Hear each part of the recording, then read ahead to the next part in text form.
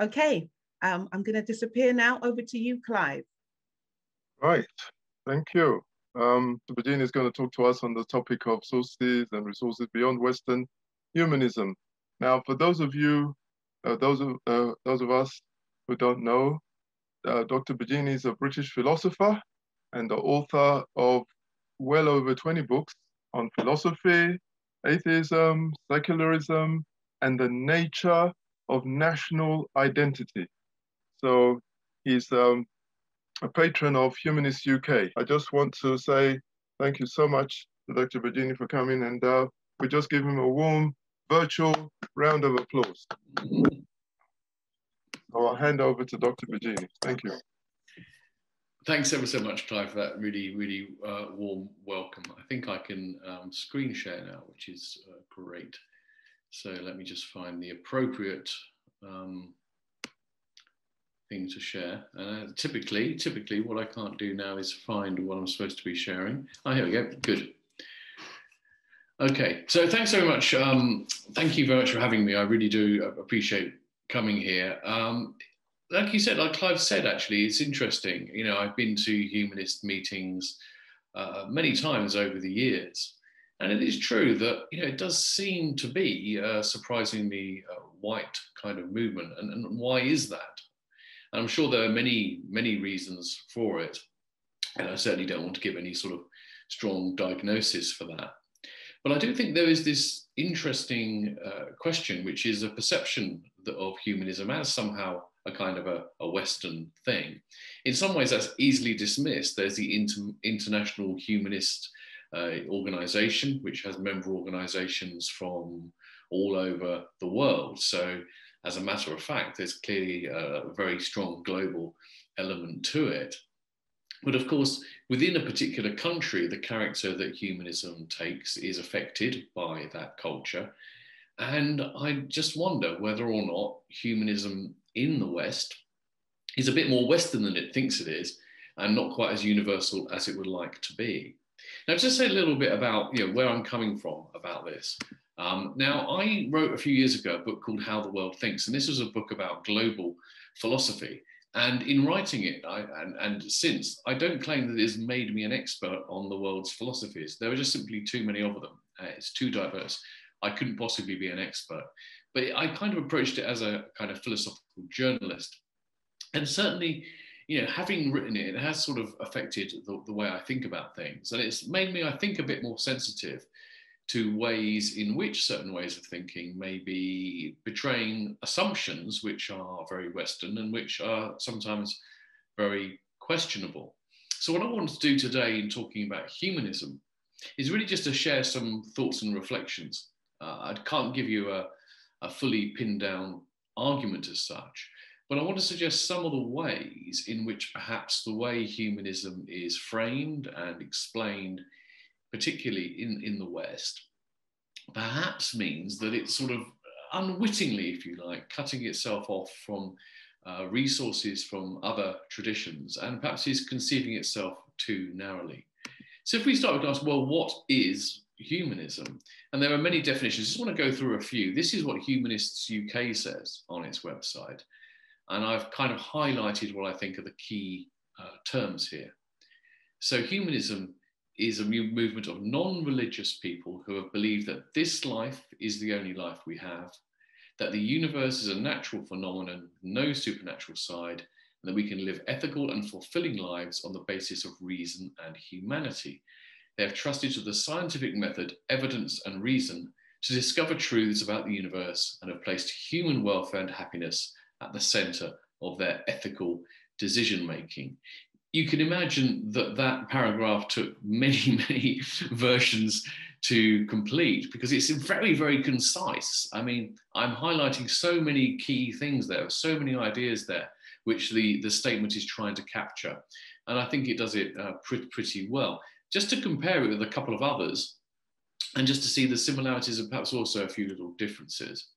So if we now, all right. So the Concise Routledge Encyclopedia of Philosophy describes humanism as being a commitment to the perspective, interests, and centrality of human persons. What's interesting about that is that I think historically, Humanists would have said something like that in their own statements, but I think there's been a bit of a what can we say? A bit of a realization, perhaps, that we don't want to be too human-centric, that the animals and other animals need to be included in our moral vision. A belief in reason and autonomy as foundational aspects of human existence, a belief that reason, skepticism, and the scientific method are the only appropriate instruments for discovering truth and structuring the human community, a belief that the foundations for ethics and society are to be found in autonomy and moral equality. So slightly different emphases there. One or two things aren't explicit in the Humanist UK statement, but nonetheless, it seems very similar. Let's just take a third one, Humanists International. The global perspective, if you like. They say humanism is a democratic and ethical life stance that affirms that human beings have the right and responsibility to give meaning and shape to their own lives. Humanism stands for the building of a more humane society through an ethics based on human and other natural values in a spirit of reason and free inquiry through human capabilities.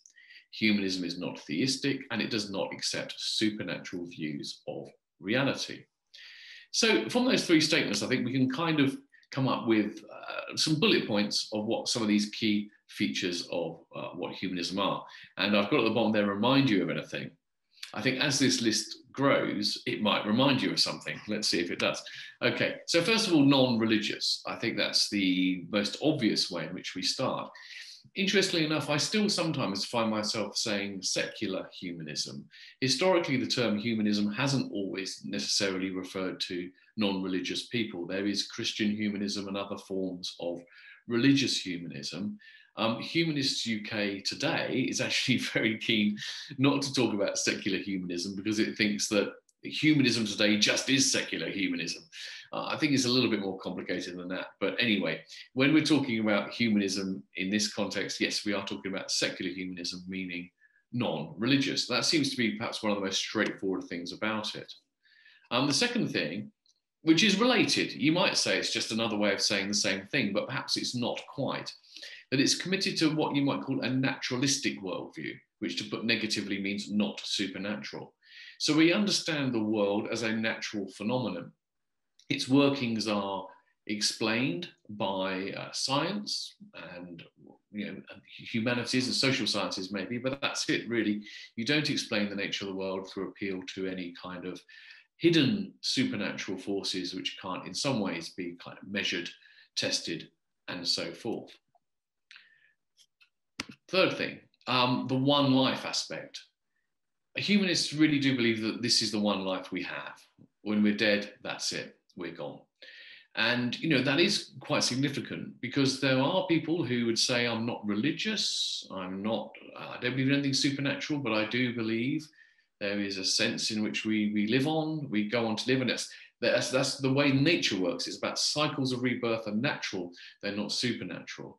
But the humanist version of naturalism says, well, no, that's not true. As biological creatures, our death is the end, full stop.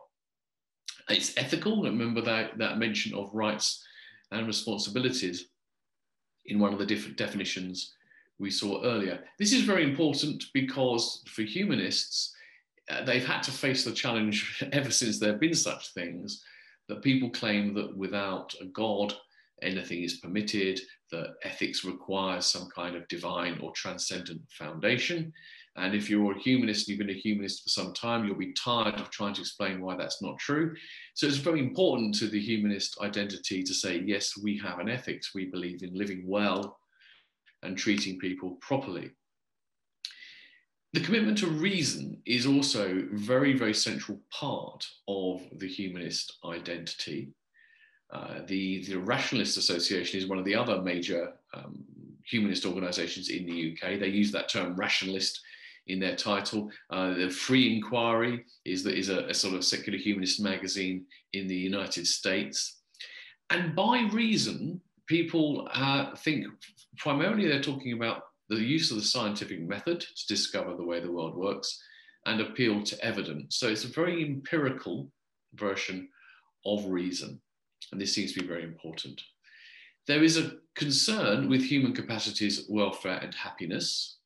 It may not be the exclusive concern. Humanists today are often interested in things like animal welfare, but nonetheless, humanism is very much centered on trying to develop human capacities, trying to celebrate them, if you like, to try to show their capabilities. And they're also interested in the welfare and happiness of humans, because that is the ultimate good for humanists, in the sense there is nothing else that could be the ultimate good. And then there's this collection of things around autonomy, democracy, free inquiry. These are terms that were used in various definitions. And I've put them together because I think what they have in common is this idea that humanists very much believe that the individual has to think for themselves, has an obligation to act for themselves, and that political systems should reflect the wishes of those free individuals in society. And the final thing, moral equality. This is a very important feature for humanists. So, whatever your ethnicity, whatever your religion, actually, secular humanists are not in favor of denying rights to people who are not humanists. Far from it. Men or women, gay, straight, whatever it might be, there's to be a moral equality amongst all people. So that's a fairly kind of, that's, given the three definitions we've seen of humanism, I think it's a fairly uncontroversial summary of what they mean. Now, the question, does it remind you of anything? Well, what it reminds me of is this. It's the European Enlightenment. This is a picture, a painting of a reading of a work by Voltaire in a Paris salon. I think most of these Paris salons wouldn't quite be as well attended as this. I think they tended to be a little bit more intimate. You will notice there are women in this scene. Many of the great Enlightenment salons in Paris were run by women. And nonetheless, most of the participants were men. So it's interesting because there was a kind of nod to equality there, but it was never entirely fully realized. Now, all these things that we identify with humanism are exactly the kind of things that these Enlightenment philosophers were in favor of. They were, well, non-religious, certainly in a traditional sense. They were a broad church. There were some deists who believed maybe there was some kind of creator God, that the universe had to get going through a creator. But the deists believed that that kind of deity had no interest at all in human affairs since. So it was a kind of an irrelevance. In practice, they were living kind of like atheists because they didn't think our obligation was to satisfy this God. I mean, this God had no interest. The idea that this God would want us to worship him, if it was even a hymn, would be a ridiculous thing to say. They were interested in ethics, and they saw themselves having a rather enlightened ethics. Reason, of course, was absolutely central, and their championing of science was really, really important. And they were human-centric. They were humanists in the sense that they did believe that with human reason and ingenuity, we could solve many of the major problems. Autonomy and democracy, not all of them were perhaps democrats in the modern sense of the word, but they certainly did believe in the individual taking responsibility for themselves, having freedom to act for themselves. In his very famous essay, What is Enlightenment?, Immanuel Kant said that the motto of the Enlightenment was dare to know. And that he said that there was a state of, he called it like childhood, childishness, in which we didn't dare to know for ourselves. We just accepted truth that was given to us. And it is a sign of maturity when we dare to think for ourselves and to come to our own conclusions. So there seems to be this very strong kind of overlap with European Enlightenment views and the essential key ideas of humanism. And this is perhaps partly what leads to the suspicion that humanism is indeed essentially a Western construct. It emerges from this Enlightenment ideals, and they are very Western in their form. At the same time, you may worry that that can't be quite right, because a lot of these things on this list are just good things. And so it can't be the case that the West doesn't own these things. If the West doesn't own these things, then humanism can't be Western in that sense. Well, what I want to sort of try and do here is try and sort of suggest the ways in which I think the conception of humanism we have could indeed be something truly global, truly universal. And it is pretty much as described in headline terms. However, we have to think a little bit more about what these headlines mean and how they're understood. And I think some of them perhaps there's too much emphasis on them, perhaps they're even a little bit mistaken. But also, I think some of them just simply aren't expansive enough. We've come to assume we know what they mean because we interpret them through the lens of a history of Western philosophy. And we don't recognize the fact that if we actually think, well, what might someone think of this, whose tradition is different, who comes from a different background, a different part of the world, we might find that actually we're making assumptions which are not good ones. And that to dare to think, as Kant suggested, means to dare to question assumptions we make about what these terms mean, what these values are. We're not daring to think if we simply parrot and repeat Enlightenment values, assuming we know what they mean. So if I answer what is Western humanism, this is what I think some of the ways in which these general principles of humanisms are understood.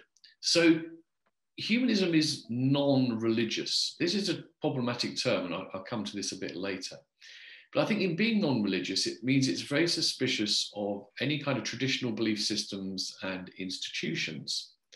In the West, humanism was fighting the power of established religions and churches, such as the Church of England in the UK and the Catholic Church in many parts of Europe. These churches had strong authority here on earth, and they often used it quite brutally and oppressively. And humanism obviously saw those things as enemies. But in doing so, I think it's kind of sensitized humanists to sort of not be very keen on anything that might, looks remotely like a religion, a traditional belief system or institution. And I think that is potentially problematic, because I think that if you look... So thanks very much, Dr. Baggini, for agreeing to do this talk. In other parts of the world, there may be certain traditions of belief, which maybe in some ways you are a little bit more characteristically religious, but which humanists have things to learn from. A second thing about naturalism is that naturalism, to the mind of the Western humanist, is really a kind of physicalism. Now, what I mean here is that the naturalism of the Western humanist is the kind of naturalism which says science discovers the basic nature of reality. The queen of the sciences, if you like, is not philosophy anymore, it's physics.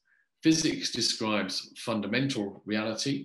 The other sciences, such as chemistry and biology, they're the special sciences that explain how sort of bits of it work at levels of higher organization.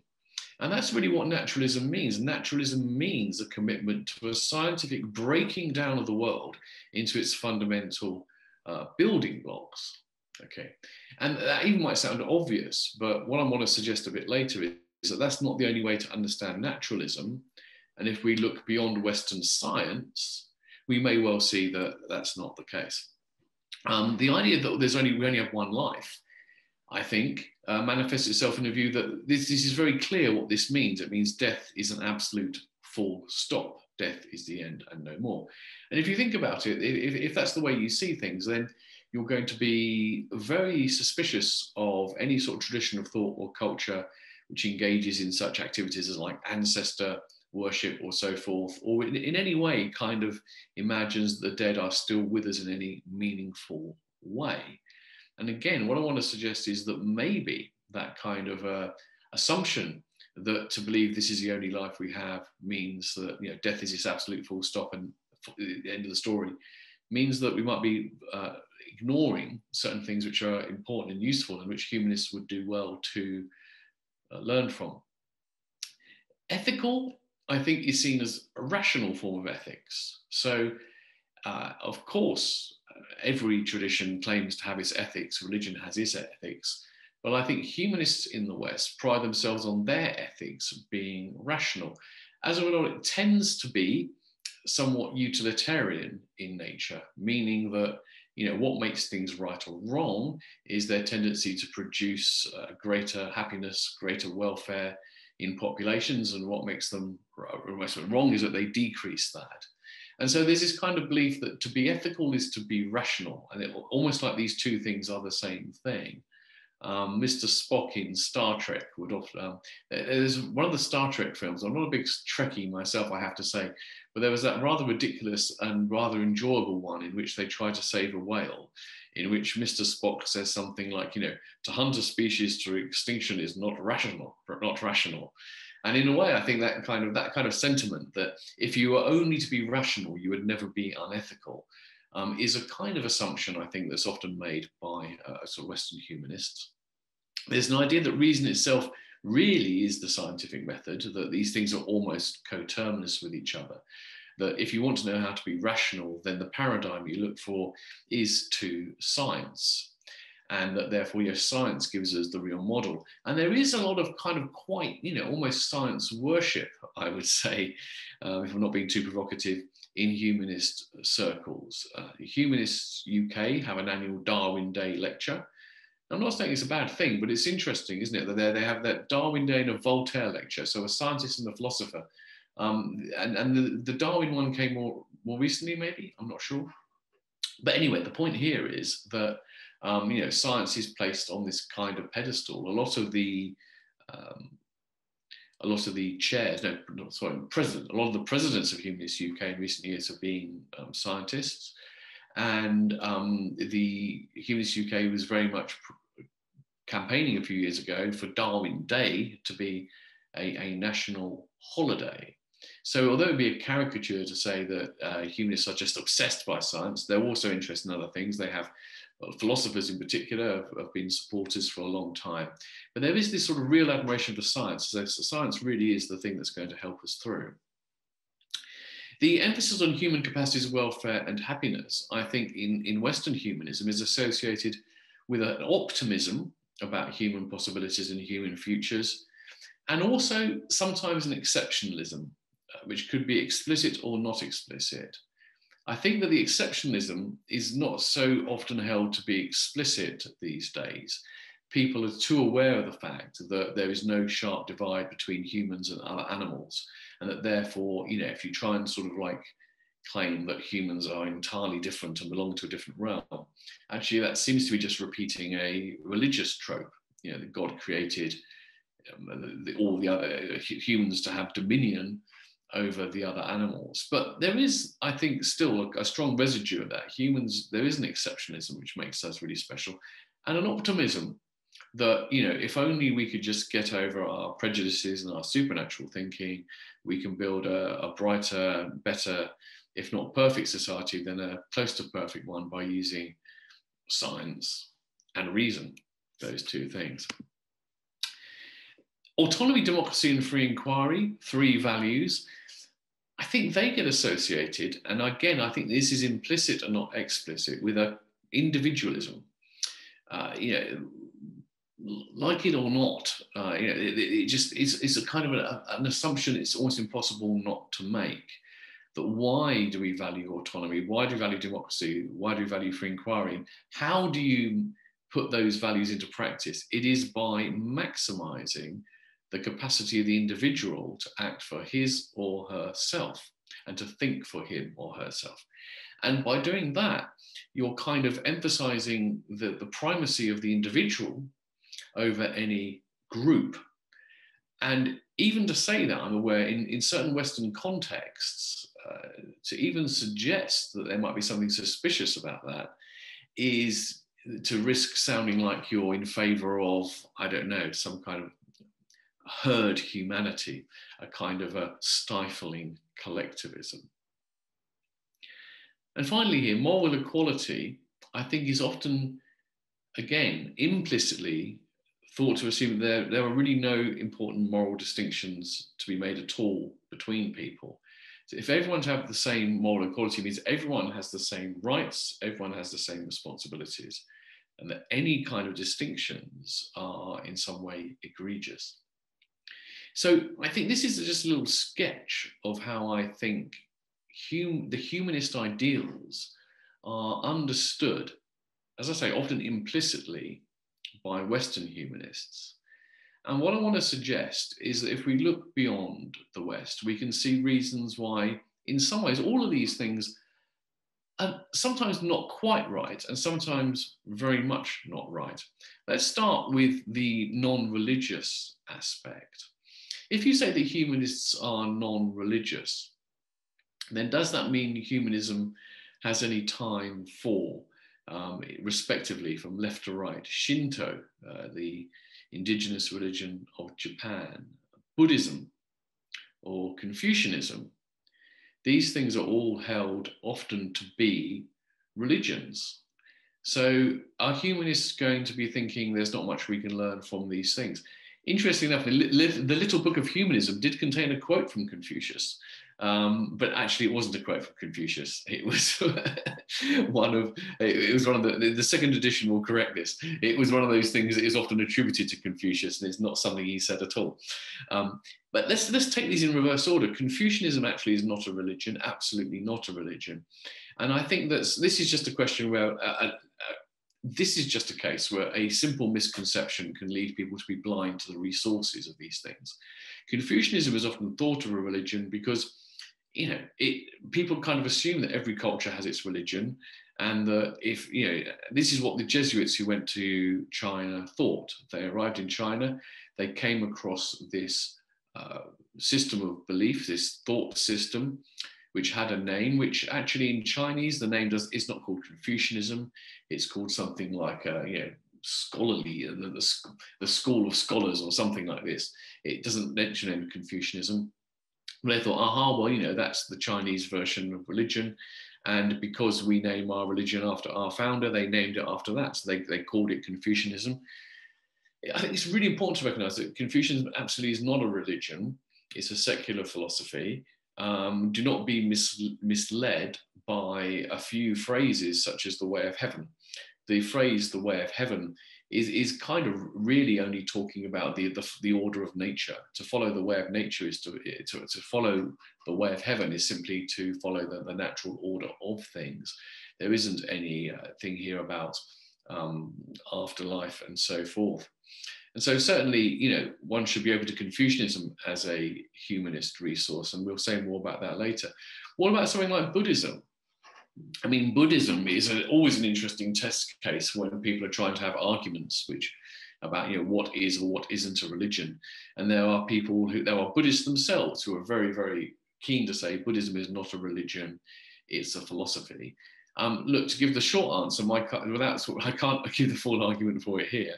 Buddhism is extremely diverse, and it has many different forms, and many aspects of many forms of Buddhism are highly religious indeed. Prayer wheels, incantations, all that kind of thing. But Buddhism is also something which is a very, very rich philosophical tradition. And many Buddhist texts and teachings are of profound interest to people who hold what we might call humanist values. So again, if you are to assume that humanism means non-religious, you may well be cutting yourself off from the resources of Buddhism. What about the final example of Shinto in Japan? Well, Shinto is a fascinating religion, I have to say. In some ways, very attractive. In other ways, totally unattractive and quite bizarre from a Western point of view. It is an entirely nationalistic religion. It is all about Japan, and Japan being different, which makes it very, very strange.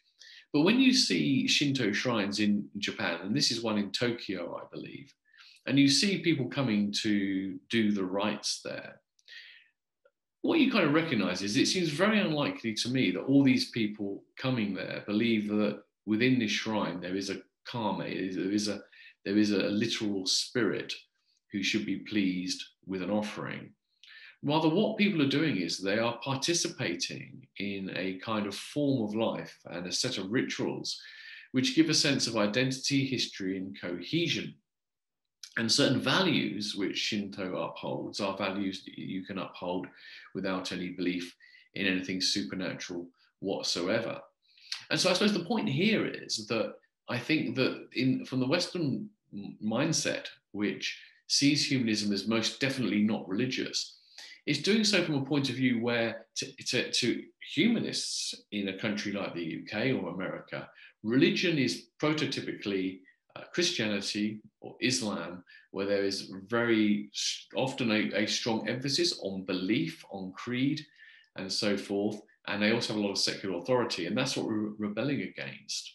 But if you look at the family of what counts as religion around the world, I think there are many religions and religious traditions which are very much hybrid, in which it depends exactly where you are and who you are and what time you are, how much you have to buy into things that humanists don't like. Now, I've given these examples of systems from Asia, which I'm more familiar with. But I would just want to flag up, I'm sure this would be true also when approaching belief systems of indigenous peoples in South America, Australia, New Zealand, also parts of Africa, the kind of what are called folk religions. Superficially, they're going to look like the kind of thing humanists should have no time for whatsoever. But I think we should be careful about that, because things are more complicated than they seem. And often a lot of the function of what we call religions is to bring shape and form to community life and to express certain values. And the supernatural elements are not always important as we might think, and sometimes not important at all. So that's why the non-religious thing may be something we not want to make too much of. In fact, I do think it's very difficult actually to talk about religion and non-religion, because the boundaries are so hard to define. William James, again, it's a good pub conversation. What distinguishes a religion from a non-religion? And then coming up with exceptions to it. William James has a pretty good definition. The life of religion consists of the belief that there is an unseen order and that our supreme good lies in harmoniously adjusting ourselves thereto. That's his definition of religion. But interestingly enough, if that's what religion is, science could be a person's religion, because, science is about uncovering unseen order. That's what makes it so amazing. When you read about discoveries in fundamental physics, I mean, we're absolutely uncovering things about an unseen order. And the idea that you have to, normally people think the idea is to align our lives to the underlying order in the sense of how physics may be. But again, other people have done that with science. The way in which evolutionary theory was distorted by many people, I think, was that people thought that they had their scientific view of the world, evolution, and social Darwinism was the kind of view that therefore we ought to align ourselves to that. We ought to live in ways that promote the survival of the fittest and so forth. So, you can see here that if you're going to define, I think pretty much any definition of religion is going to probably either not catch things which we very much think are religious, or they're going to include things which we suspect aren't. So in a way, I think what I'm really suggesting is that maybe it's not too helpful to be too focused on defining humanism as not religious. Because although in the Western context where Christianity has been most dominant, that's a useful distinction. When you start looking at the plurality of religions about the world, maybe it isn't. Which would lead us to the second kind of distinction, which perhaps is more hopeful, which is the distinction between naturalism as opposed to any kind of supernaturalism. Now, again, this is a difficult distinction to make with absolute rigor, but I think there's definitely something to it. But the point here is to understand that if we embrace naturalism and we reject supernaturalism, we've got to be very careful to not assume we know what that means. I said earlier, I felt that naturalism for lots of Western humanists really means a commitment to a kind of scientific physicalism. The idea that the way to understand the world is to break it down into its smallest parts, etc., etc., etc. Well, again, I'm taking examples from East Asia because they're the ones I'm most familiar with. But here we have the Great Wave, most famous painting, Hokusai, I think, wasn't it? I'm sure it's Hokusai, the Great Wave. And on the right, we have a Chinese nature painting. Nature is the primary subject of art, both in Japan and in China. And in both those cases, what you tend to find, if you look carefully, you see the human lives there too. A lot of people, when they look at this great wave, it takes them a long time to notice there are actually two boats being caught up in the sea there. We're so transfixed by the waves, you don't hardly notice the boats.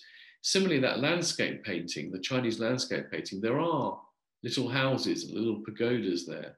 And this is typical of all sorts of nature painting in China and Japan, that the human is there as a small part of the greater whole, but it is a part, and that's kind of the point.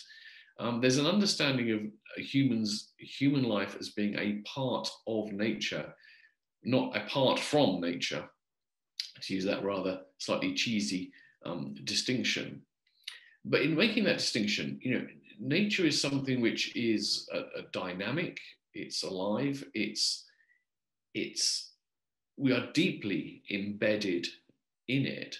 It is not something that we can simply kind of almost detach ourselves from and approach with a complete objectivity in which we kind of make ourselves separate from it. And I think that, you know, maybe I'm not expressing myself as clearly as I could. Maybe it's because I'm not quite sure what I'm trying to express. But I think you can see how if we embrace naturalism, it leaves open huge questions about what that kind of naturalism means. And that it certainly doesn't mean, or doesn't only mean, looking at the world through a scientific lens. Now, again, I think if you look beyond East Asia, again, you look to places like Africa, South America, and so forth, and you look at the more traditional philosophical systems there, I think a lot of them are, I mean, most of them, it is true, do have certain beliefs in spirits, souls, whatever else it might be. There's also a very strong current of a kind of a naturalism. These things aren't, people believe in spirits and souls, but they don't see them as being something apart from nature. They see them as being deeply embedded in nature. And so that leaves open the question that maybe these ways of understanding, maybe we would object to the ways in which people talk of spirits, souls, etc., etc. But maybe there are important truths being captured there, which we can really learn from. When people talk, for example, about, you know, belonging to the earth, and they talk about the earth as a mother, is there not a way in which that's entirely true? And the ways in which it might sound somewhat supernatural are actually almost more like metaphorical. So in thinking about naturalism, if humanists are naturalists, then I think we need to be alert to the ways in which other ways of thought around the world describe and articulate our relationship to nature in ways that might be a little bit richer and more complicated and put us more in the picture than the scientific view, which in a way separates us from nature. And it is interesting, I think, that this highly scientific view of nature has left us so unable to explain fundamental things about our own nature. I mean, humanists in the West happily talk about the importance of science and reason, and also talk about the importance of humanity and so forth. And yet, it has, at the same time, having to acknowledge the fact that from a scientific point of view, it seems utterly baffling and mysterious how we can even have consciousness and love and emotion and all these things. One life. I said earlier that I felt that the humanist view that we have only one life and that's all we live kind of assumes that death is this absolute full stop. And that therefore, when you look at other cultures in which people talk about the dead as being somehow present with us, that this is a sign not to pay attention to those traditions. And the first picture here is of an ancestor worship ceremony, I think a Chinese one, the kind of things that would be laid out in front of it. And we think this sort of ancestor worship betrays a kind of a outdated and unscientific view of the world in which people assume the dead live on. I kind of think that there's some other ways to understand this, and I think which could be helpful ways to understand it. The other pictures I've got here are simply illustrations of the fact that I think if you're an anthropologist from Mars and you were to spend just an afternoon wandering around anywhere, a city like Bristol where I live, you'd probably conclude that the people here worship their ancestors. because it's filled with memorials to them. Park benches have the names of the dead on them. Virtually every park bench has the names of at least one dead on them. We erect statues to people, plaques, whatever it might be. We name streets, buildings, and so forth. Now you might say, yes, but okay, that's not ancestor worship, because we don't believe that by doing this, we're in any kind of communion with them or that they can appreciate it. Well, okay, sure, but then why do we do it? Why on earth do we do these things? Why put a plaque on a bench to a dead person when that dead person can't say, that's very nice, thank you, I'm glad you remember me? I think that there is a sense in which the connection we have to the dead and the ways in which the dead sort of live on in our hearts and minds and so forth is a fundamental part of the human experience. And therefore, I think that if we're going to, in a sense, that to just sort of say we have to be grown up and scientific and death is death and that is the end, we might be missing something quite important. So again, I don't have any sort of like great answer to this about what we might learn, but I think we should be willing to approach other ways of thought, non-Western ways of thought, in which the roles of ancestors are more highlighted, and seek to try to understand from them. Because I think this is really important. Humanist funerals are one of the big growth areas in humanism. It's one of the things that's bringing people to humanism. And, humanist funerals are all about trying to sort of celebrate that connection. And in a way, are they not trying to keep something of the dead person alive in one way? A humanist celebrant doesn't say, well, look, they're gone, just get over it. Flippant, maybe. So I think we ought to think a little bit about that too, not just dismiss non-Western ways of thought in which ancestors have a more important role. I should probably speed up, so I'm being a bit slow, but at the same time, I don't want to overspeed. Another point is that the reason is thought to be the same as science and logic, essentially. That's what reason is in the Western humanist view. And here I just think we have a massively diminished conception of what reason is. And this is where I think we just get it wrong, actually. In some of the other things I've talked about, I've been suggesting there's a sort of, perhaps things we're missing, a little bit of wrong emphasis. I think the idea that reason is essentially exhausted by science and logic is completely mistaken. I've written about this in a book called The Edge of Reason at some length. Essentially, to be rational, to use reason, which I think they mean essentially the same thing, is to use any mode of thought in which you are essentially offering reasons for what you are asserting, reasons for what you believe, rather than simply asserting them or asking them to be taken on the basis of trust or tradition. And I think we have all sorts of ways of reasoning which are not science and not logic. I think often when you go and see a film or read a great book, you are in an important sense engaged in a form of reasoning. You're being presented with stories, scenarios, thoughts, pieces of dialogue, which give you reason to change your conception of the world. And so, for example, we have here, and I think that because we identify reason so much with the kind of formal propositions of logic and academic philosophy and science, Western humanism is in danger of missing all the reason that is found elsewhere. So I've just got 3 examples here. Basho, the Japanese poet, he wrote haikus and short poems, and also a very interesting, lovely sort of poetic travelogue, actually.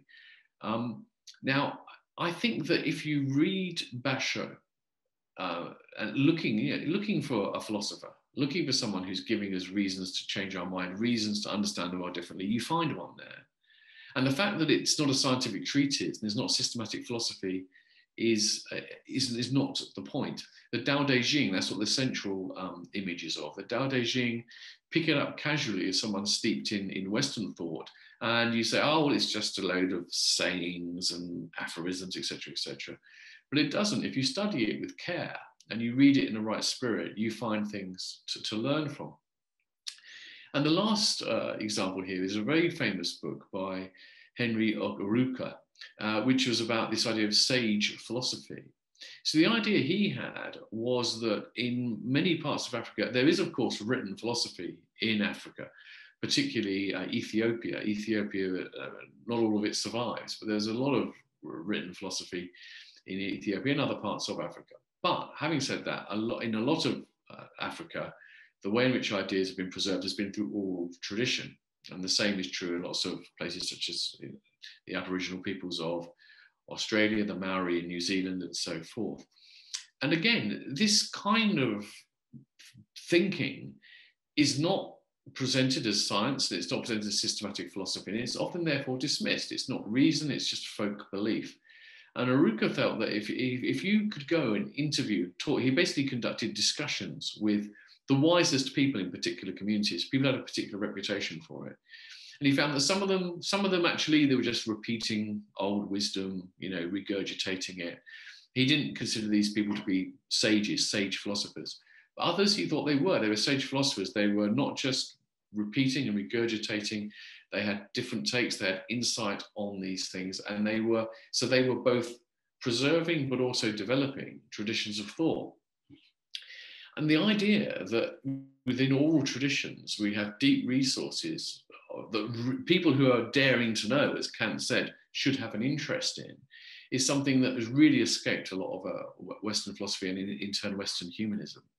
So on this case, I think that when we equate reason with science and logic, we're missing so much.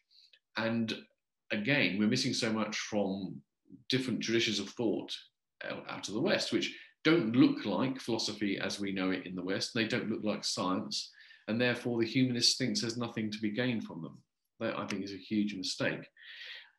The idea that ethics is essentially rational, that this rational approach to life should extend to ethics, I think is perhaps one of the biggest red herrings of them all. This is David Hume, an Enlightenment hero, a humanist hero.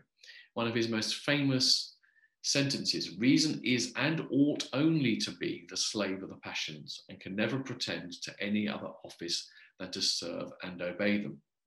Well, actually, Hume's most memorable lines are almost invariably slightly over the top, and if you read them in isolation, might sound a bit misleading. But what he meant here is really clear. The basis of ethics is not reason. It's as simple as that. Mr. Spock could never be ethical, because Mr. Spock, he's actually, now I'm getting into Trekology, a Spock in the sense of a person who had only reason and did not have feeling could never be ethical because they lack the motivation to be ethical. In other words, you see somebody suffering, you want to alleviate their suffering. There is no logical reason to reduce their suffering. Logic doesn't tell you that their suffering is bad. The facts tell you this person doesn't like their suffering. The facts tell you this person would rather not be suffering. But that doesn't tell you you ought to prevent it or you ought to do something to stop it. What Hume thought, along with people like Adam Smith, was that actually what drives us, or fundamentally motivates us ethically, is sentiment, moral sentiment and feeling. It's that compassion to feel the suffering of the other in some respect and to recognize it as bad and recognize it as something that you would want to alleviate. That's not reason. Reason's role in ethics is to help us to, partly instrumental, to try and help us to find the best means to achieve those goals, but also to try and this is where I think Hume's quote is misleading, it's not quite the slave of the passions, is to unpick some of those feelings, because actually emotion and reason are not entirely separate things. A lot of the time people have an emotional reaction because of a mistaken belief, and their emotions change when their rational beliefs change. So if you think about it, let's take one of the most terrible examples in history, slavery. So there are many forms of slavery, and of course there was black slavery with black slave owners. But if you think about the slave trade, the European slave trade, the American slave trade, part of what made that possible was a belief by white slave traders that in some sense, the people who they were trading were not fully human. In fact, Hume didn't go as far as they weren't fully human, but he believed there was this sort of superiority of some races over the others. So for all his brilliance as a philosopher, Hume got some things horribly, horribly wrong. And this is what he got horribly, horribly wrong. When you understand that there is no racial superiority, your feelings towards slaves change. You can no longer have that view. And in the same kind of way that as our understanding of animal cognition and animal sentience changes, it becomes, our feelings change. If you believe that an animal can't really suffer, then it doesn't bother you to do things in which it cries out in pain. When you have reason to believe that it does, then your feelings change. But the point here is this, that whatever you want to look at this, it's simply not the case that it's reason which drives ethics, full stop. We want to be rational in our ethical decision making, that is true, but you can't base your ethics in reason alone. And again, if you look at non-Western belief systems, philosophies, and so forth, I think if you understand ethics as ways in which human beings have tried to come to understandings about how to negotiate their responsibilities to each other and how to treat each other, then it would be remarkable, it would be, in fact, it'd be ridiculous to believe that that had only really happened in a rational way in the West. People have come up with their moral principles in other parts of the world, often for good reasons, because they have found that this is what is conducive to their flourishing, to the flourishing of their societies, and so forth. Of course, there are mistaken ethical views which are based on false theological premises, essentially. I think almost all bad ethics, well, that's not true. Let me rephrase that. A vast proportion of bad ethics derives itself from the fact that there is a theological dogma which then generates ridiculous views. And sometimes the ridiculous views are there only to reinforce group identity, for example. So a lot of rules about ritual and eating, they serve no purpose other than to give the faithful something to do which distinguishes them and to prove their faithfulness. But that's certainly not what all non-Western ethics is like. And I think, again, we need to sort of like, when we're looking at other ethical traditions, look at Confucianism and so forth, the fact that you don't see rational arguments being presented to defend these principles doesn't mean that it has nothing to tell us about ethics at all. In fact, I think there's a heck of a lot to learn from non-Western ethics. Again, I know more perhaps about the East Asian ones, but I'll come to another example which is from elsewhere later. I ought to speed up a bit, so I've been talking for nearly an hour, which is very exhausting online, so thank you very much if you're still here. Human exceptionalism is a real problem, and again, I think this goes back to the idea of naturalism, because I think that in many non-Western ways of thinking, the naturalistic worldview is more naturalistic than the Western one, because it never allows human beings to be entirely distinguished from the rest of nature. So I can't pronounce this one, the Wanganui River in New Zealand, apologies for any mispronunciation. You may have heard about this. It was granted the legal status of a person in New Zealand law a few years ago, in respect of the beliefs of Maoris. Uluru in Australia, which for many years we called Ayers Rock, in the way in which we typically named things after their Western discoverers, again has a sacred sort of status for the indigenous people of the area.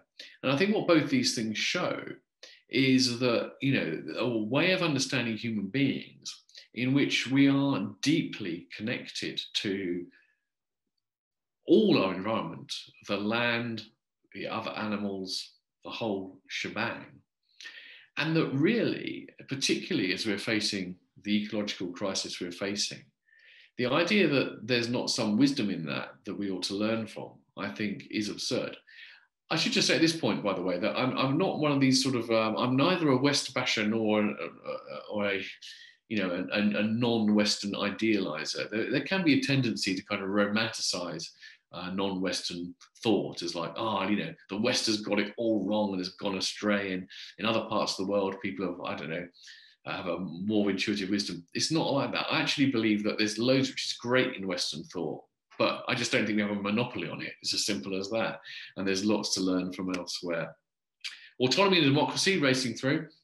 Again, what I said earlier was I felt that this is often understood to be a very individualistic thing. And I think, again, this is really, really problematic, because one of the things that distinguishes the West from the modern West from all other parts of the world, and the West in its past as well, is that most of human society has understood as profoundly social animals, and it's our relations to others which are absolutely primary. You can't even think about what it means to be a human without thinking about your relations to others. But somehow the Western individualism has been pushed to such an extent that the individual, the atom, the atomistic individual has become the fundamental unit, and the relations are entirely secondary. I think this is a mistake. The value of Ubuntu, there are many ways to describe it, but it essentially it has the idea that of the interdependence of our being upon each other. That, you know, I am you and me is one way of putting it. That, you know, that we only exist in relation to each other, and this has profound importance for how we understand ethics and politics. In the Ubuntu conception of our interdependence means that you can never have a kind of democracy in which the majority wins and the minority just have to put up with it. You have to have a system in which somehow we come to a collective consensus, a consensus which everyone's happy with. Interestingly enough, the Durban climate change talks, which I think were in the late 1990s, that many people have said that it was their use of Ubuntu principles in some of the negotiation which led to some of the success there. That's more than just a kind of a bit of, it's not an urban myth, that's something which has explicitly been said by people involved in it. So again, I just think that when the strong emphasis that Western humanists tend to put on the individual, I think is denying something really, really important about how we exist only in relation to others. And the idea finally on this list that equality means no moral distinctions, I think this is another potential worry. This is a text, the Canon of Filial Piety, a Chinese classic. In Confucian ethics, what your obligations are and what your rights are depend upon your place in the society, and particularly in the family, whether you're mother, father, son, daughter, etc., etc. Now, exactly how that plays out is not something we'd want to endorse today. It's patriarchal and very hierarchical. But there is a fundamental notion there, which I think is important, which is that how we relate to each other, our obligations do depend on who we are and who we stand in relation to. And again, I think this is something that almost every philosophical system acknowledges and understands around the world. The idea that, you know, to be ethical and equality actually means making no distinctions at all between people, treating them exactly the same, is actually a strange Western thing. Now, in certain contexts, it's absolutely important that we do that, but is it important in all contexts? And I also think it helps to think about this because people often complain in that kind of weary, sort of post-imperialist way that the problem with lots of these countries which used to be part of Western empires is that they're so tribal and they're corrupt and it's all about clan, etc., etc. Now, I have no doubt at all that sometimes those things are problems, but to see them purely as problems is to ignore the fact that actually to have ties to family, clan, community, tribe, and so forth, and to prefer relations, to prioritize relations with some people over others, is not an aberration. It's just a simple reflection of the fact that actually nobody treats everybody else in the world as counting for one and no more than one. Any parent who treated their own child no different to how they treated a different child would not be a good parent. You have to give special care to them. Your significant other, if you have a significant other, then you regard them differently, you have different obligations and so forth.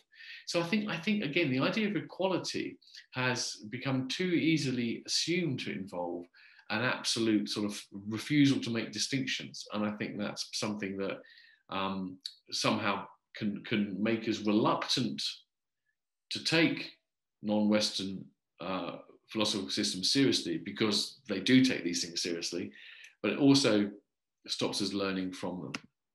So, let us conclude and well, I was just to emphasize the fact here that I really think I'm giving a list of pointers here rather than any kind of final set of solutions. But I think that if you look at what humanism stands for, what it's supposed to stand for, and then you question certain Western assumptions which might be underlying them, and you look at what other ways of thinking around the world might have to say, I think you can come back to those principles and you can keep most of them, but with certain revision. So don't worry about religion, non-religion. It's perhaps not a very helpful distinction. Humanism is non-theistic for sure.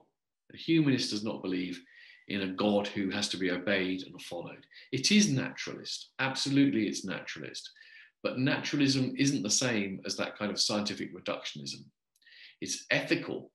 But if we're thinking about how to be ethical, then we need to think about how many different societies and traditions of thought have understood that, and be prepared to learn from them, and not assume that the only way to be ethical is somehow to kind of follow some kind of rational algorithm. In terms of, we have to be questioning, reasoning, thinking, and inquiring. These are very, very important humanist values, but we must not assume that that is the same as science and logic. These are much broader values than that. And we impoverish our toolkit of questioning, reasoning, thinking, and inquiring if we only use the tools of logic and science. I don't think humanism should be anthropocentric in the sense that we have to be aware that we're just a small part of this. The naturalistic worldview entails that human beings are just a part of nature, like any other, and that there are going to be huge similarities and overlaps between us and other animals. So we should never be too anthropocentric. There should be a pluralist commitment to flourishing. So rather than this kind of the idea that human welfare counts, of course it does, and we need to promote it, but there's more than one way to flourish. And in different societies, in different times, flourishing can mean different things. The autonomy of reason can be overstated. My slogan is you should think for yourself, but not by yourself. We shouldn't be so keen on the idea that you have to think for yourself that we forget the fact that we actually reason better when we reason together.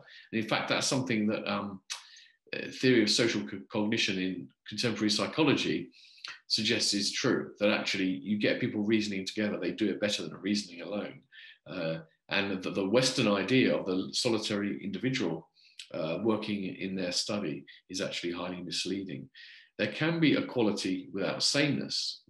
To value equality is really, really important, but that does not mean that everyone should be treated exactly the same way. I'm aware of the fact that that's often used as an excuse for discrimination, etc., but it needn't be. And finally, we need this non-atomistic conception of personhood. I think this is one of the most fundamental things. We've kind of sleepwalked into, we haven't noticed the extent to which our conception of the individual is quite extreme and quite different to that has been held in most times of history and around the world. We've come to see the self as being far more atomistic than it really is. And that when we look at other philosophies and ways of thinking around the world, we find they all acknowledge the relationality of selfhood and personhood. And I think that's something we really need to learn as well. That, I believe, is the end of my probably slightly too long presentation. I'll be happy to take questions and objections and virtual bricks. Thank you so much, Dr. Baggini. That was beyond excellent, beyond wonderful. I think, if you don't mind, we could have just a short break, 5 minutes perhaps, just so that people can maybe have a chance to digest some of it and to perhaps write any questions they may have, because we're going to ask people to say their own questions, but we want to know who has got a question. So how are we going to know that? So stick something in the text in the chat, and then we'll at least know that you want to ask a question, and then then we can select people to ask questions. I hope that is clear. I hope everybody understood what I've said. So if you don't mind, we'll just have a short 5 minutes, and then we'll come back and start on the questions. Great. Thanks, Clive. Okay.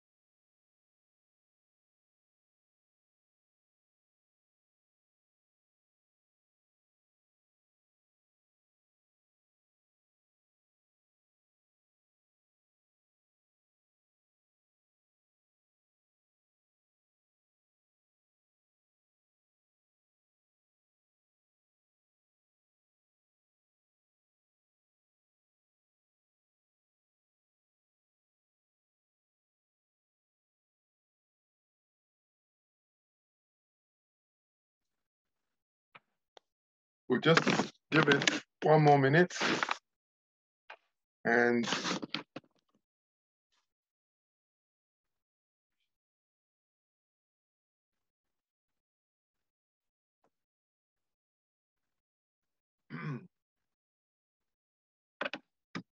if you have a question, you can also use your raise hands function like this.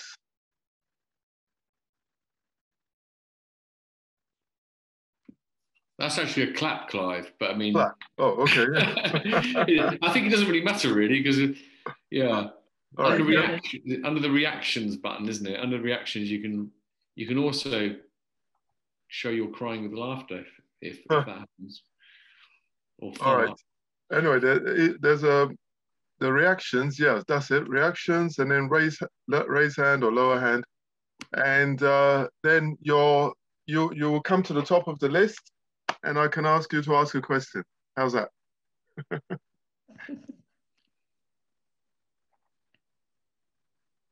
Okay. Great. Okay, so we're about to start. So here we go. I'll ask Jacob Brown F to kick us off, please. You have a question, Jacob? You might have to unmute yourself. He doesn't look muted. Yeah, you look unmuted. There you are. Okay. Okay. I have a friend who says that Western science is racist and xenophobic because it does not include indigenous ways of knowing, like shamanism. She says non-empirical ways of knowing should count as equal to empirical ways of knowing. This would be like saying that the theory of evolution is equal to an indigenous creation myth. Would humanism be better or worse with a change like this? Okay, thanks for the question.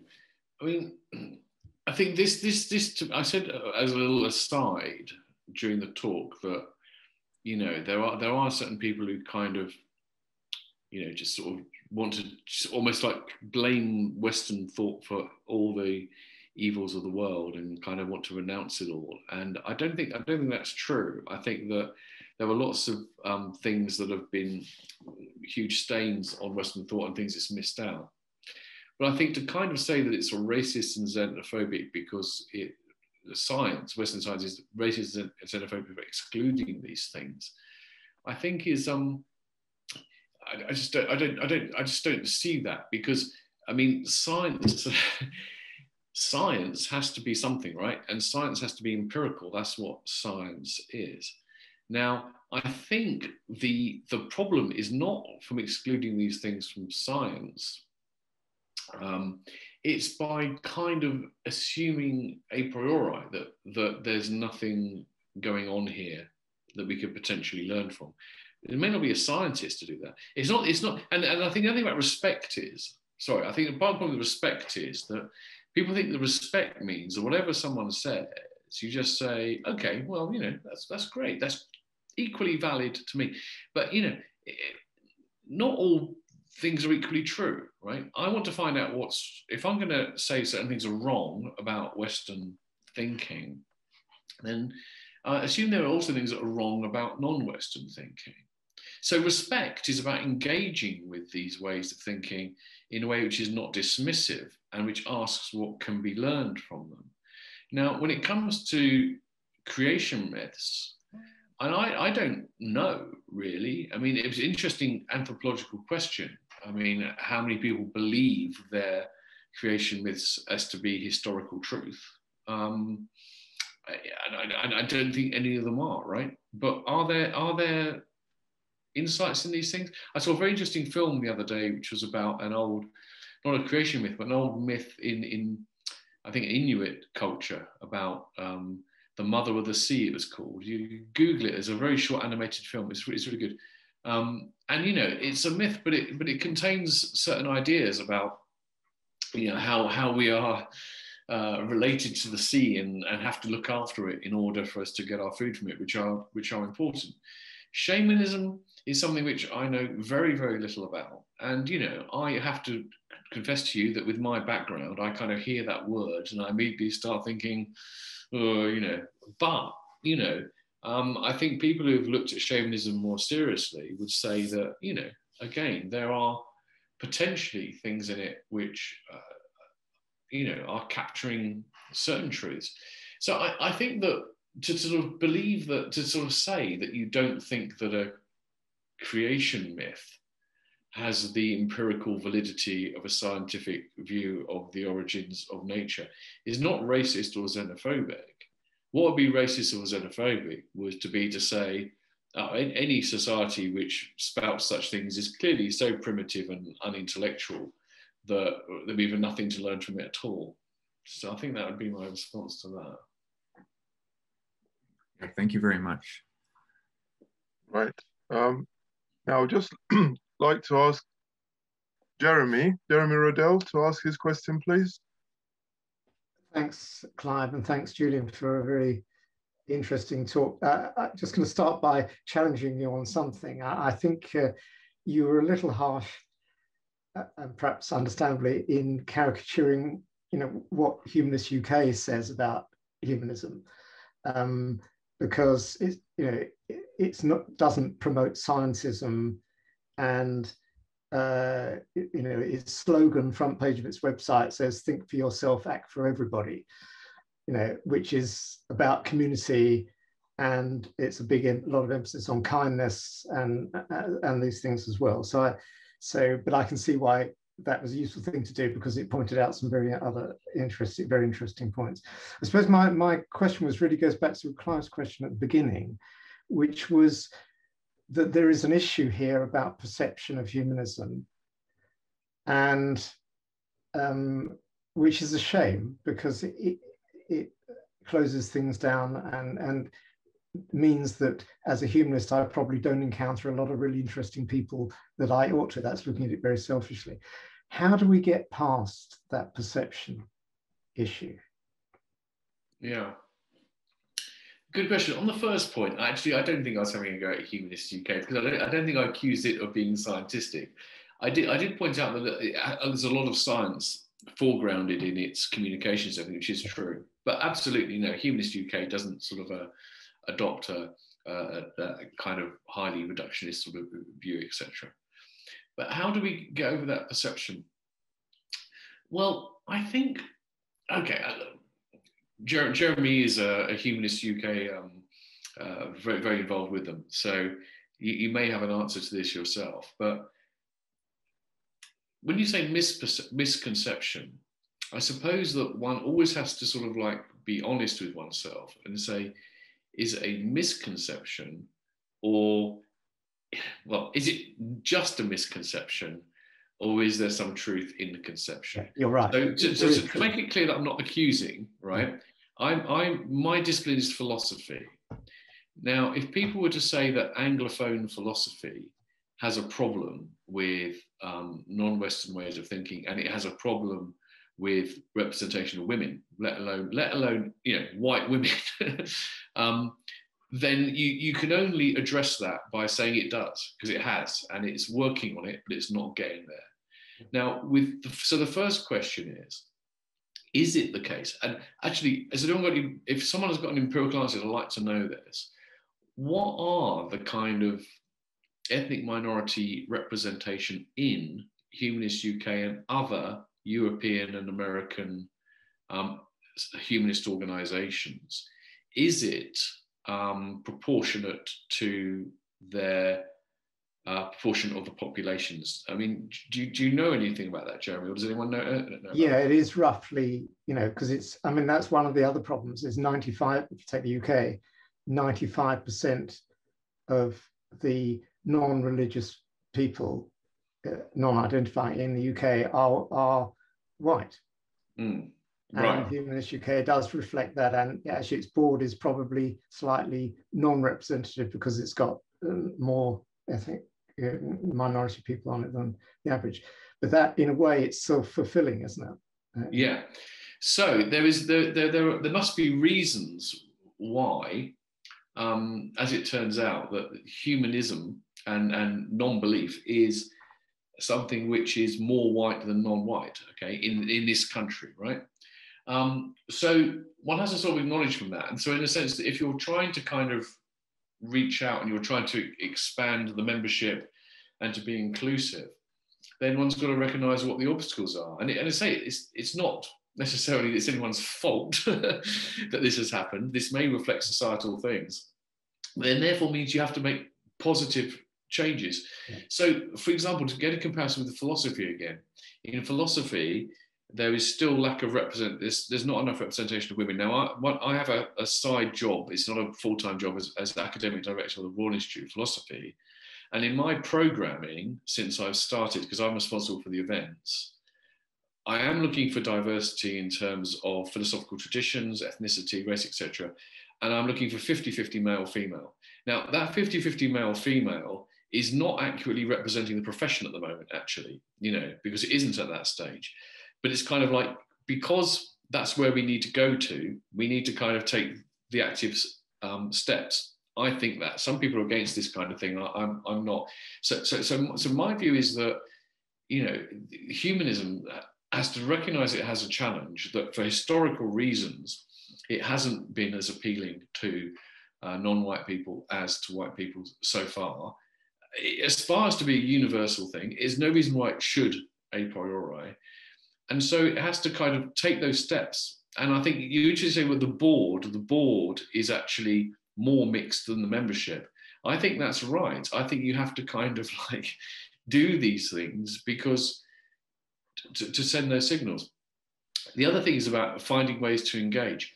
And, you've got an association of Black humanists, which is great, and, hopefully, apart from just being really pleased that it exists and pleased that it's itself a way of, perhaps a more, I don't know, welcoming, well, welcoming is one way to say it. I'm sure they're welcome everywhere, but I know a more accessible space for people to come to it. I would hope that the Humanists UK would be trying to talk to them about, what do they think? I mean, we've got people here, it'd be interesting. This could turn out in a discussion. What do they think are the obstacles to this? Why is it that the membership isn't as diverse as the population is? So there's no simple answer, but one's got to recognise that there is a problem, and one's got to take active steps to do it, and recognise the fact that simply saying we're open to all and we're whatever isn't going to be enough, Yeah. And by the way, I don't know what Humanists UK is doing about this. For all I know, they're doing all the right things already. I very much admire the leadership at Humanists UK. I think Andrew Copson is terrific. So don't take this as assuming that I think you're not doing what you should be doing. You could well be doing everything you should be doing. But you asked me what I thought you should be doing. Yeah, no, that's a very, very good answer. Thank you. And by the way, just should say that Humanists UK can't take credit for the Association of Black Humanists. I mean, it's down to Clive and Lola and Audrey, and they've done a fantastic job on that. Yeah, we should recognise that. Thank you very much, Jeremy. That's very kind of you to say that. Now, and also for a great question, I'd just like to ask Bob Reuter to ask the next question, please. Thank you very much. Bob from Luxembourg, actually.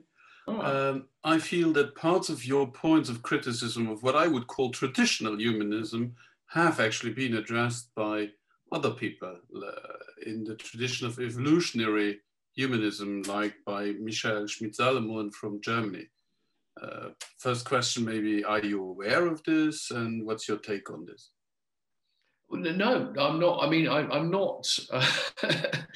I'm not deeply steeped in that kind of thing. But I mean, please type into the chat references to that, because as I say, I very much saw this as raising a set of opportunities, etc., etc. If you think that there are people who have already basically addressed all the things that I've said in a good way, then it'd be good to know about them, and I think other people would like to know too. So do put into the chat who you're talking about. He probably has not addressed every criticism, yeah, but, okay. and I fear the book is in German. So okay, what a shame. You're going to translate it for us? Maybe. Thank you. Great, thank you, Bob. Now, I'd just like to ask our own Audrey from ABH, Association of Black Humanists, to ask the next question, please. Thank you, Clive. My question is, and we were just discussing about how to get Black people or how to get people of color or how to diversify humanism. And I think one of the problems I faced is coming into the humanist world, and I am not a philosopher, but the philosophers that are presented, Voltaire, Kant, when I looked into them a little bit deeper, they have a very anti-African, almost denigrating African people. And it's very hard then to kind of promote humanism to an African people when the people that are revered within that philosophy are ones that denigrate them. There are African free thinkers, African thinkers. I'm particularly thinking of Anton William Amo, but there were others, and they don't spring to mind at the moment. He's around in the sort of 1700s, who are thinkers, who are, do you know what I mean? And it would be a way, do you think that what we should be doing is actually really promoting those free thinkers from way back when? Because we're looking at Voltaire, there were other people around, and really Humanist UK can really look at who those philosophers are and present those philosophies as alongside, because what we have is philosophies that come from the West, and they are as if, and we don't actually, we've already got African thinkers there, and we don't promote them at all. So is that something that you think could be done? Yeah, no, I think you're dead right about that. And yeah, I mean, I mentioned Hume earlier. I mean, I think these things are very complicated in the sense that I think we still have lots of reasons to admire these people, despite the fact that they had these awful blind spots. But you're right, if they're the only people being put forward, or they're being people all the time, and people know what they said, these things come out, these aren't secrets anymore. So yes, you've got to find the kind of people who, you know, when we put out the quotes and everything. Again, as a question for you, I didn't read from cover to cover the little book of humanism which came out recently, which was very, very successful. I would hope that did include a lot of non-white male voices in it. And if it didn't, then I hope that when they do a second edition, they do. I think that it's a difficult one, this, because in a way, it's difficult. So let's take philosophy again. In philosophy, you know, I had a philosophical education, and the philosophical education had all these gaps. In a way, it wasn't my fault I didn't know these things. I didn't know about the many really interesting thinkers who were not white and European and North American. But once it's kind of pointed out that there are these gaps, you kind of still need help. You need to know where these things are, and it's quite difficult. So, for example, I've been really interested. There's this really interesting Ethiopian Ziri Yacob, who's a polymath, really, you know, not just a philosopher. And there's a conference being held, and really interesting. But I actually can't even get hold of, you know, a translation of the works. It's just not available. So it's really, really tough. So, you know, I do think that you're right. I don't know how to do it effectively. And I think this is a good challenge for Humanist UK too. But certainly, you know, if you know about these people, if you know about good sources, you know, I think try and push them, and try and push them in outside the ABH as well, so they become part of the conversation. I mean,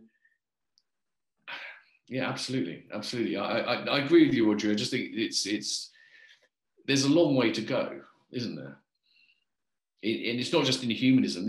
We have these same discussions in philosophy, in art, in music, in literature. These people are there.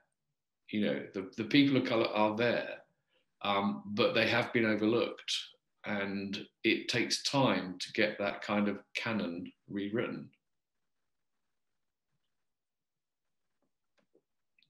Thank you, Audrey. Well, I'd like to ask Bill Stevenson to ask his question now.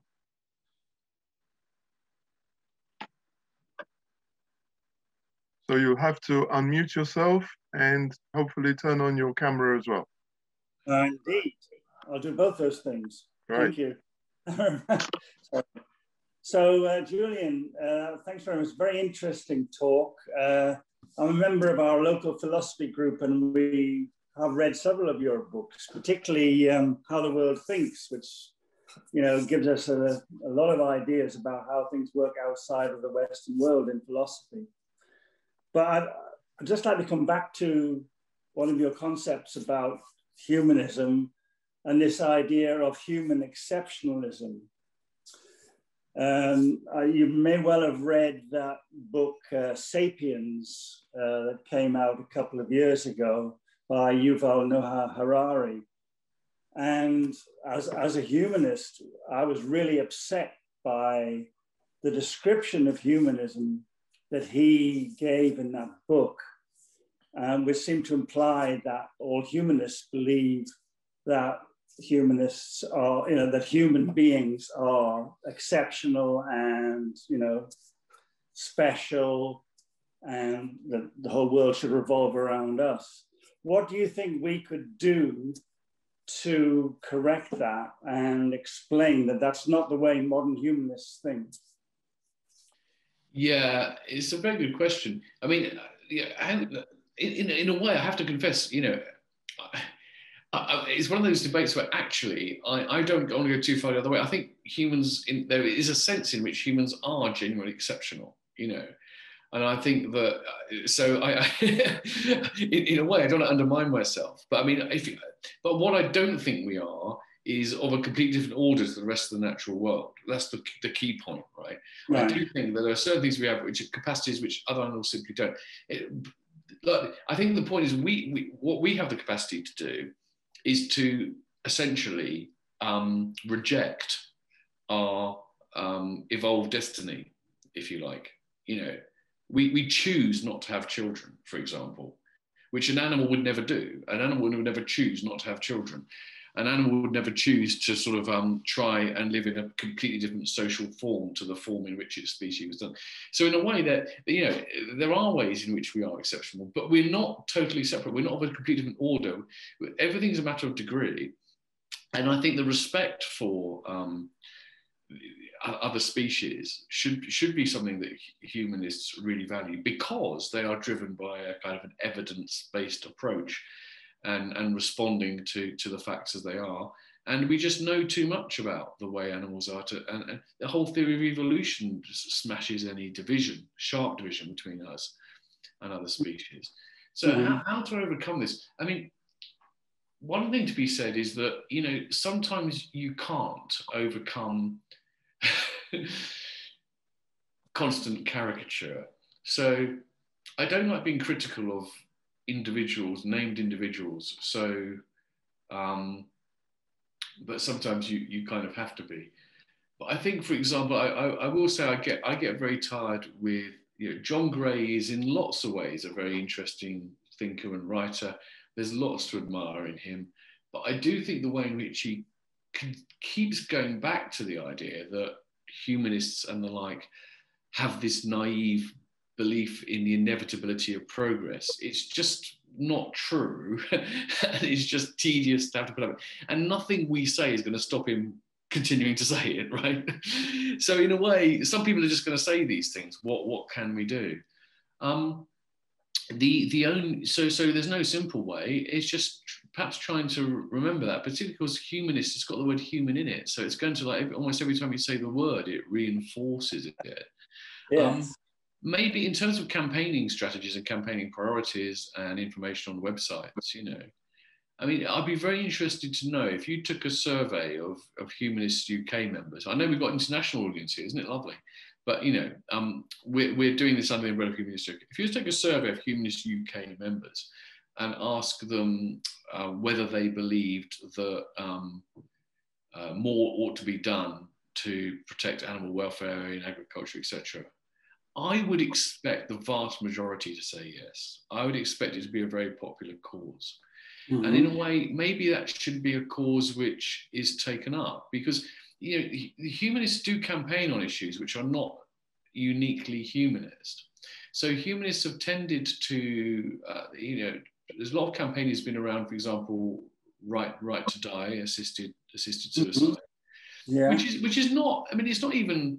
I mean, you could be a humanist and be against it, frankly. I mean, most humanists are in favour of it for good reasons, but it's not an essentially humanist position, right? And so I think in the same kind of way, campaigning for animal welfare is something which I think the vast majority of humanists would be in favour of, even though it's not, something that is essentially a humanist position. Well, actually, in a way, I think it's almost more essentially a humanist position than right to life. I'm thinking out loud here. Sorry about this. I can think of very good humanist reasons not to want to liberalise laws around right. I don't agree with them, but I can imagine good humanist reasons. But I can think of no good humanist reason to defend current industrial animal farming policies. I think you'd be inconsistent as a humanist to do that. So maybe putting animal welfare as one of our campaigning priorities would be a good way of doing that. Okay. Thank you. Okay, thank you, Bill. Right, I'd just like to ask Lola of Association of Black Humanists to ask her question, please. It's not particularly a question that I have. I just want to respond to, a few things that have been said about maybe Humanists UK and maybe issues with diversity.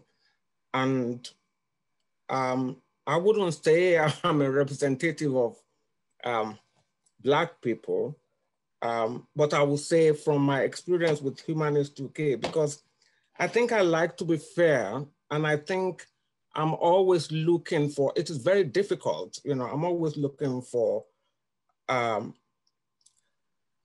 balanced way of looking at things. If truth be said, I think there have been attempts and they have tried, and we have many members of the Humanists UK, people like Jeremy Rodell, Trisha, Alapama, and JC, Giovanni, a lot of people that I believe are invested in seeing that there is diversity, and are given a lot of support to the cause. And I will also want to be honest that it is also a challenge for us, even as Black people.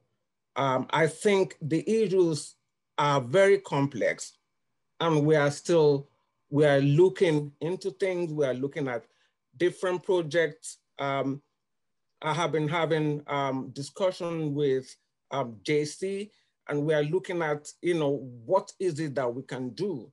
It is very, very complex, and I don't think we know the answers. I don't think we know the answers. Yeah, well, that's very honest. I think it's important to know that, and to acknowledge that. I think the important thing is that things stay on the agenda and they're discussed and they're part of the conversation, And the other thing is, there are very rarely, if ever, silver bullets for things like this, And sometimes what's most effective is accidental, unforeseen, whatever it might be. I think just keeping it on the agenda is really important. I guess one thing that really would help, if you think about it, would be a Black president. I think the term's president. The president, I think, has about 3-year terms. I mean, we've had some fantastic presidents. They have been, diverse in lots of ways, but I'm not sure we've had a Black president yet. We've had ethnic minority presidents, but not necessarily a Black one. And that sends a signal, doesn't it? It's really important.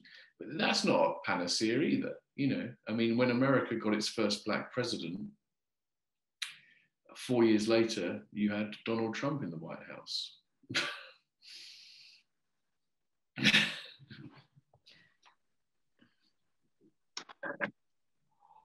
Super, thank you. So we are, I've got to say, running out of questions, or we have run out of questions. There was one which somebody asked, which I can't remember who it was, but I'll just say it anyway. And that was they were wondering if you could go over that aspect of your thoughts, that there are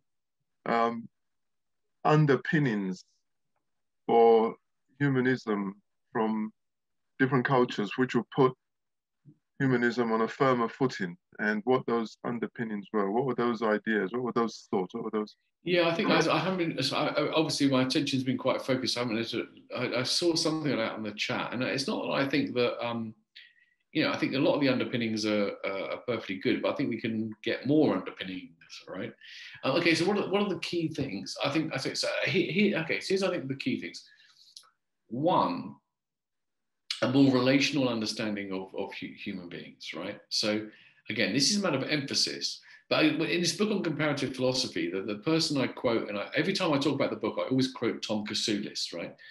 Because he says something really important. He says that when people are looking at comparative thought, comparative philosophy, they are very easily slip into these kind of binaries. So they say the West is individualist and the East is collectivist, or whatever it might be. And he says it's never like that. It's about foreground and background.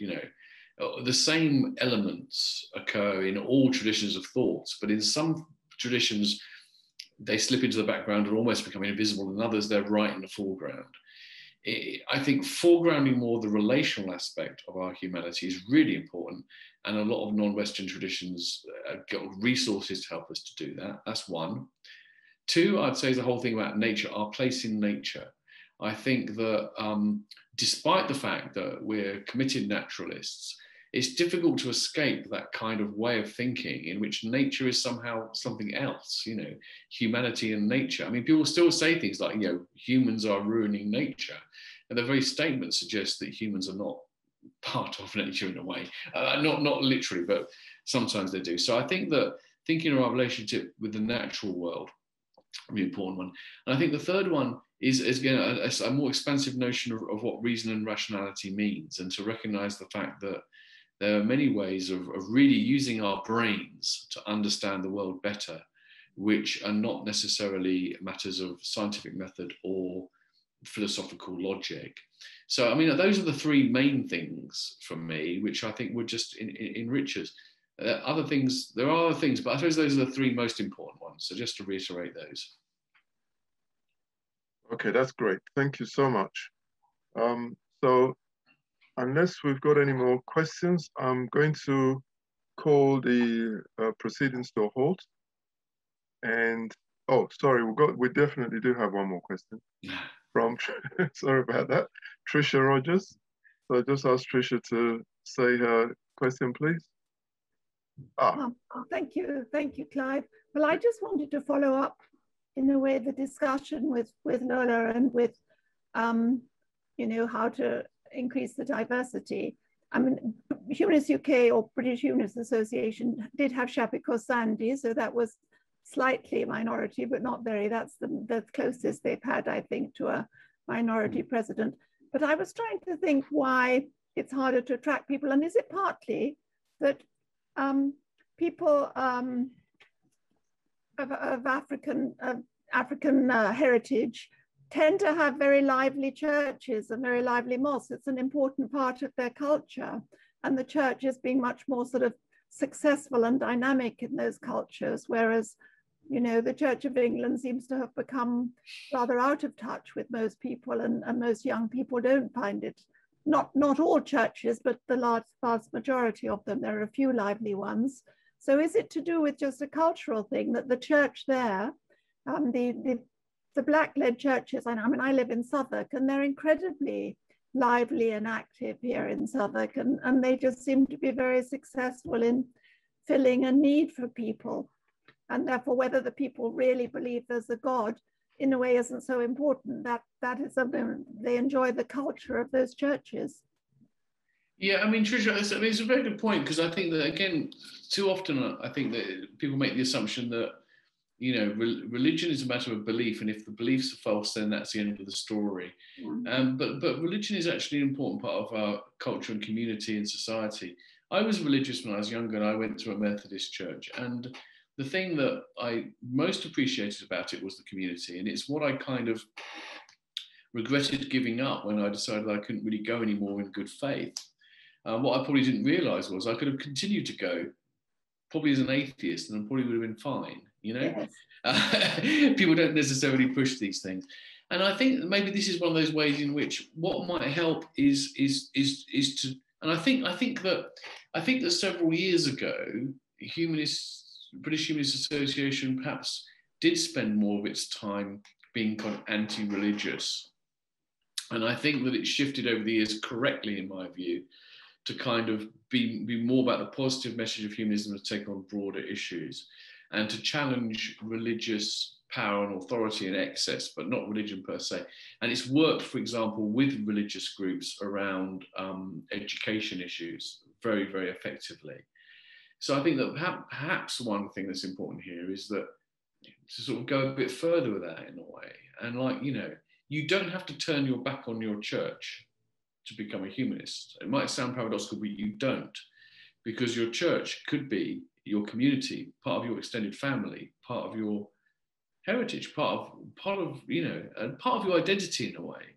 But if you find you can no longer believe what's being held there, then you have a home in humanism, but you can have a home here without having to sort of like leave that one completely too, you know. So finding ways of getting that message across might be useful. Well, that's quite difficult you have to say a creed and things that you strongly don't believe in. Yeah, but you know, priests say these things and don't believe them. No, seriously, they do. There are priests who sit there doing it, and in their head it's just metaphor, metaphor, metaphor. You know, we know a lot. Jeremy and I know a lot of them. Anyway, but thanks for that. I want to say, because we might be wrapping up soon, but can I just, last word with me, can I just thank everyone for coming along? It's really, Zoom is so tiring. There's too many things, and thanks for coming along and also sticking at it as well. You know, Zoom is brutal. It lists the number of participants at the bottom. So if people start leaving, you really do know. And I'm really, really grateful that almost everyone has stuck around the whole time. And so thank you so much. And thank you so much, Clive, Lola, for inviting me and making me so welcome. Thank you very much. We really enjoyed that. Thank you. Could everybody please give a round of applause, please? Okay. Thank you. So, well, as I said before, I really do hope that we get to do this again. It was great. And you can't have too much of a good thing when it comes to being Dr. Baggini. Okay, thank you so much. Thanks so much, everyone. Bye. Okay. Right. Just to sort of say that again, we are around every month, so do kind of stick with us. If you meet us and meet up and see what we're up to. So the newcomers, please keep coming back. Thank you. Bye-bye. Bye.